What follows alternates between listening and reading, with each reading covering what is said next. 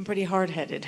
It took a lot for me to go through to get here. You're all hard-headed because law of attraction causes you to be hard-headed because you get what you think about. It's no wonder that you believe what you believe, because a belief is just a thought that you continue to think. So you think the thought, and then the thought manifests, and then you look at the manifestation, and then you say see, and then you believe it more, and then you observe what's been manifested.